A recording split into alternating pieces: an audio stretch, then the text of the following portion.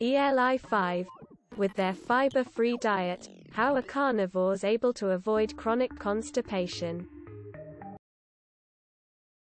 Their digestive tract is shorter than that of omnivores and herbivores, so it's easier for the waste to leave. Their diet isn't completely fiber-free. Indigestible content like bones, fur, and feathers can add bulk to their wastes. They don't always.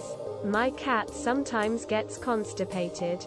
But in general, obligate carnivores like felines have short and very active digestive systems made to extract a lot of nutrients in the short time. Even so, their diets are not completely fiber-free. Hair, feathers, skin and some chewable plant material. Cats occasionally graze, especially if the digestive system is not working well. Will remain indigested and act as motility enhances. Constipation can occur regardless of fiber intake.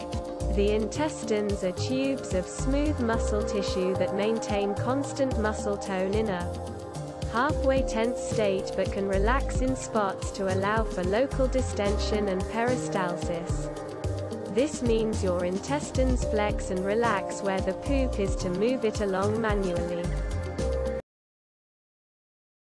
Don't forget to share, like and subscribe for more content.